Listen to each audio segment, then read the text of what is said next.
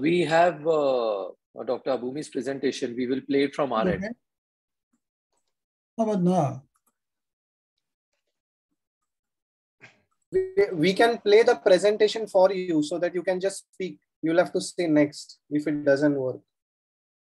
How about now? It's moving? Yeah. Now, yeah. Yeah, it is working. Now it's moving.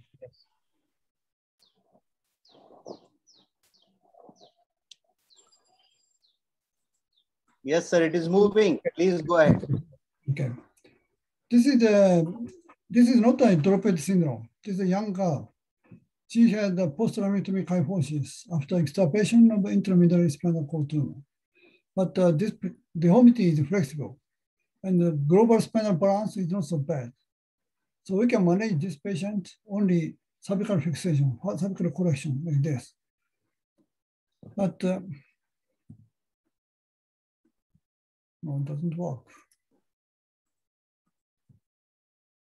So, okay, but if patient has like the Orthopaedic syndrome with global spinal imbalance, they require recovery of global spinal balance. Okay, can you see? We have two tools for deformity correction in the cervical spine. One is cervical instrumentation, another is the destabilization by spinal osteotomy for rigid deformity. So we have many cervical instrumentation: lateral screw, pedicle screw, laminar screw, and white screw like this. So, but pedicle screw is the strongest. So pedicle screw fixation provides greater apparate strength and stability for repetitive loading. So we can expect high capability of deformity correction. This is a very good tool for deformity correction of the Orthopaedic syndrome. So the cervical pedicle screw had the good stabilizing effect. We can stabilize unstable cement, correction of the kyphosis, and reconstruction of the craniovertebral junction deformity. Another tool is osteotomy, cervical osteotomy. For the Orthopaedic syndrome, we can use two types of osteotomy. One is complete rejection, SPO, and another is the PSO, pedicle subtraction osteotomy. This is a closing wedge osteotomy. But we can use this only for cervical surgical junction. Yeah, Smith-Peterson osteotomy, SPO, is simple osteotomy. But we have a risk of iatrogenic foraminal stenosis by shortening of the posterior column. We have to be careful. And the next is pedicle subtraction osteotomy. This is more safe for nerve roads, but we can use this osteotomy only at the cervical surgical junction of C7 or T1. Lateral column resection is more extensive osteotomy, but we seldom use this osteotomy for deformity correction. I have the 20 cases for last 20 years and surgically managed Orthopaedic syndrome. The gender is mostly 13 men and 7 women. And the age was 65.7 years in average. 9 patients was Indian patient, and 4 patients had the post-rhinectomy at the Orthopaedic syndrome by post-rhinectomy or post-laminoplasty.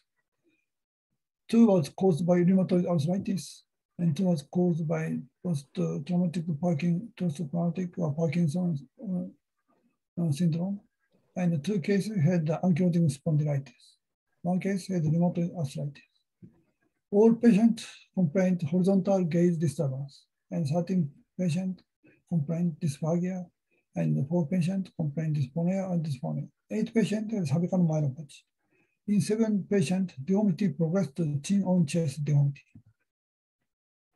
Regarding the osteotomy I did, 16 patients did posterior osteotomy alone. 14 patients had Smith-Peterson osteotomy, and 2 patients had the pedicle subtraction osteotomy. 2 patients required a combined anterior and posterior osteotomy. 2 patients with flexible deformity did not require osteotomy. Regarding the instrumentation, I used cervical pedicle screw fixation on all patients. Fusion level was the C2 or C3, C4 down to T2 or T10 and 18 patients. 2 patients required hospital surgical fixation. They had axial instability by rheumatoid arthritis. This is the overall result. I would like to very talk simply. All patients had bone union, and 2 patients required extension of fusion level down to the mid or lower thoracic spine. And 8 patients had a myelopathy preoperative, but completely healed in 6 patients. 2 patients had partially improved, not completely improved. We had several complications. 3 patients had a transient nerve root lesion by iatrogenic glomerular stenosis, C5 nerve root lesion 2, and C8 nerve root lesion 1 patient. And the nerve root complication was healed by foraminotomy in 2 patients, and 1 patient had healed spontaneously. And 1 patient had a correction loss by C2 pedicle dislodgement. This is a correction rate of kyphotic deformity, subphysiologic deformity, kyphosis. The preoperatively, the 76 degree in average improved to 19 degree in average at the final follow-up. Regarding the transposition of the loading axis, scalp plumb line. So the scalp plumb line, the plumb line from the external acoustic foramen. And all patients, 14 patients had transferred to the anterior posterior of the sacrum. This is a good result. But 6 patients had remained improved, but remained at the anterior of the sacrum. Sternum, not sternum, sacrum. This is one case of a 78-year-old male. She had dropped syndrome, but etiology was unknown. She had mild myelopathy. So I did C376 laminectomy and SPO at 3 level, C2 down T6 fixation. And post-operatively, this patient had C5 nerve root palsy bilaterally. So I did additional foraminotomy for this patient and healed completely. You can see the global spinal balance improved very well. This is a little bit problematic case. This patient had dropped syndrome and cervical surgical kyphosis was very severe.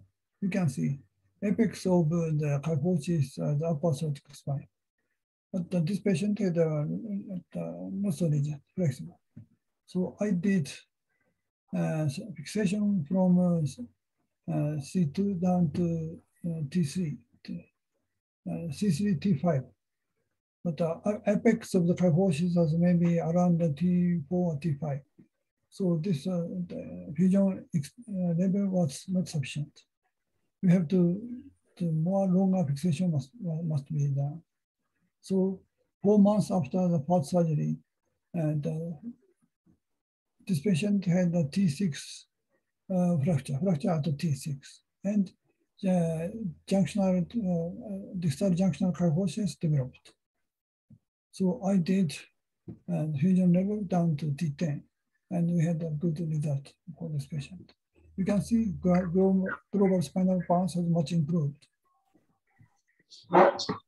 This is the ankylosing spondylitis by case.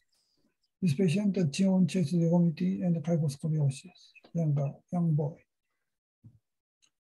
I did pedicular subtraction osteotomy at C7. And I did osteotomy from posterior to anterior completely and corrected the kyphosis. Yeah, you can see cervical kyphoscoliosis improved, not completely, but improved well. This is another case of the ankylosing spondylitis. This patient was also young male. And you can see from the upper thoracic spine to down to the sacrum completely fused by ankylosing spondylitis. So on the first step, I did pedicle subtraction osteotomy at C7 for correction of cervical thoracic kyphosis. This is okay. But during the waiting the next surgery of the lumbar osteotomy, she held down and he had the fracture at T10, 11 level. You can see this is the extension injury of the lower thoracic spine. But so we extend the fusion level down to the L1. But the skull line will still remain at the anterior of the sacrum. So we considered another osteotomy must be done. So finally, I did the L3 PSO for this patient. L3. So we can see skull line improved very well. The C7 line is on the sacrum. So at the L3 PSO, I did 22 degree of kyphosis correction. Fusion was extended to the sacrum. We have to consider to decide surgical strategy many factors. Many factors should be considered for selection of decompression and fusion level in flexion surgery of Orthopaedic syndrome. One is condition of spinal cord nerve root compression. Patient, they have a myopathy or head or not. And we have to consider the rigidity of the cervical and thoracic spine. Location of plumb line from the center from the center of C7 and the external acoustic foramen, we have to consider two plumb line. And the length of kyphosis curve. And also we have to think about the global spinal balance. This is my surgical strategy for Orthopaedic syndrome. We have to consider C7 plumb line and the scan plumb line and the global spinal balance. We divide the three types. Type A in the type A, and C7 plumb line locate posterior of the sacrum, and thoracolumbar spine is flexible, like this. In these types, we can manage shorter fixation of upper cervical spine to the upper thoracic spine, relatively shorter fixation. But if patient had type B deformity, C7 plumb line locate anterior of the sacrum and the flexible thoracolumbar spine, we need longer fixation for this type. In this patient, we extend the level to the middle, over the caudal of the middle cervical spine, apex of the kyphosis. And the third, type C is a more rigid case. And plumb line, the anterior of the sacrum, and rigid thoracolumbar spine, like such as ankylosing spondylitis. We need second stage surgery, cervical or lumbar osteotomy and other osteotomy for this patient. Twice osteotomy we need, like this. So we have to think about the osteotomy procedure. We have a two approach, posteriorly only or combined anterior posteriorly. And the method of the osteotomy, SPO or PS, which is better to for this patient. And the osteotomy level must be considered, apex of the kyphosis or more caudal. This is the model of the Orthopaedic syndrome. And the apex of the kyphosis is C45. And the caudal end of kyphosis is C71. So if we do correction of the cervical kyphosis by C45 osteotomy. And correction of kyphosis is okay, but transposition of the loading axis is not sufficient. But if we do osteotomy at C7T1 at the junction of the cervical surgery, we can get more good transposition of the plumb line. For correction of the Orthopaedic syndrome, fusion area must be different from ordinary cervical kyphosis. Restoration of the cervical or global spinal balance is more important than correction of the kyphosis itself. Cranially, we require up to C2, C3, or more cranial. Caudally, extended to upper thoracic spine mandate, and in some cases required extension to middle lower thoracic spine, considering the pre-operative C7 plumb line, curve location, flexibility of the thoracic and lumbar spine, etc. Sorry.